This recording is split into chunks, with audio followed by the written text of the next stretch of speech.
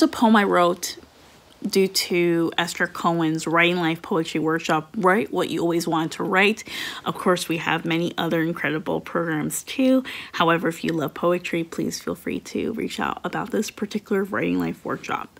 Anyway, it's an untitled poem. I hope you like it. And if you know me, I love anything to do with folklore, and I am a folklorist. So enjoy, and yeah, let's get started. Remember, child, of the stories of your childhood that ring both true and real. Once upon a time can happen at any moment. It can happen from the day you were born or the present day. Don't hesitate to know your shadow, to embrace the divine female rage of Sedna and Isis of Gaia. Something inside you coils like a serpent, the curl of Medusa's hair, both wild and vulnerable.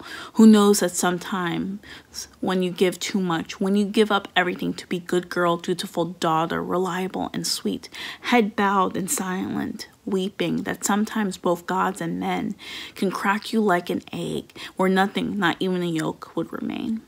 Thank you for listening, and happy 3 days of poetry. Take care.